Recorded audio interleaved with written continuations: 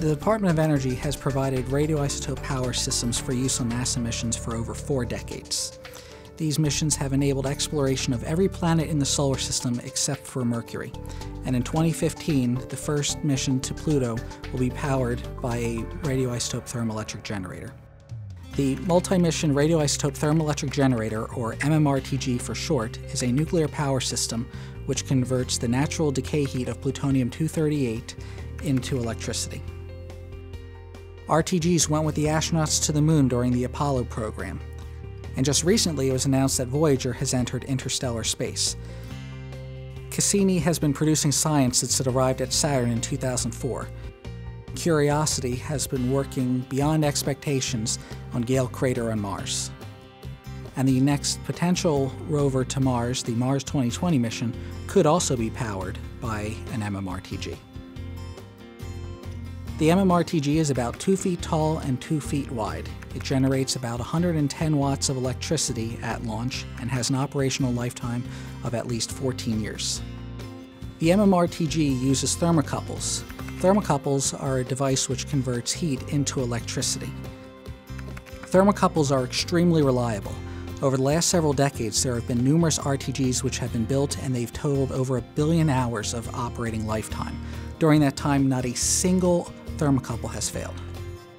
We build safety from the inside out and the outside in on all of our power systems, and the MMRTG is no exception.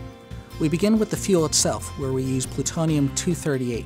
Plutonium-238 is an alpha emitter. Alpha particles can be very easily shielded. Your dead skin or even a sheet of paper is enough to protect you against alpha radiation.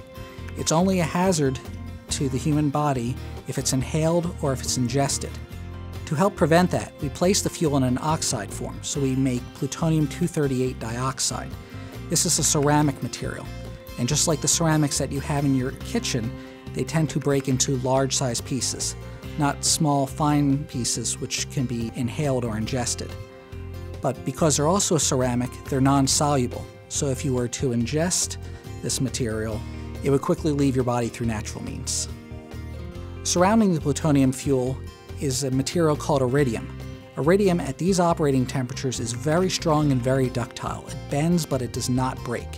And we choose this exotic material because we want to protect that fuel and prevent it from getting out in the unlikely event of an accident. Iridium also has a very high melting point, and it has good material compatibility with the other materials found in the GPHS module. 2 fuel clads are placed inside a graphite impact shell. The graphite impact shell is made out of a material called fine weave pierced fabric. Surrounding each graphite impact shell is a carbon-bonded carbon fiber sleeve, and this is used to protect the fuel against the heat of launch area fires or the heat of re-entry. 2 of these graphite impact shells surrounded by the insulating material are placed inside the GPHS module. The module is also made out of a carbon-carbon material, and it's there to protect the fuel in the event of a re-entry scenario and also physical impacts against the ground. Over the last 30 years, we've engaged in an aggressive testing campaign to prove the safety of these devices. We've shot them with aluminum and titanium bullets. We've put them in explosive overpressure chambers. We've subjected them to rocket fires, and we've smacked them into the ground, and every time they've behaved exactly as designed. But even with all of the safety testing, we still take nothing for granted. Before the launch of every RTG, we set up a team of experts to respond in the case of a launch vehicle accident. This team of responders is made up by experts from the Department of Energy, NASA, the Air Force, State of Florida, and Brevard County, who are all there in place to respond in the unlikely event of a launch vehicle accident.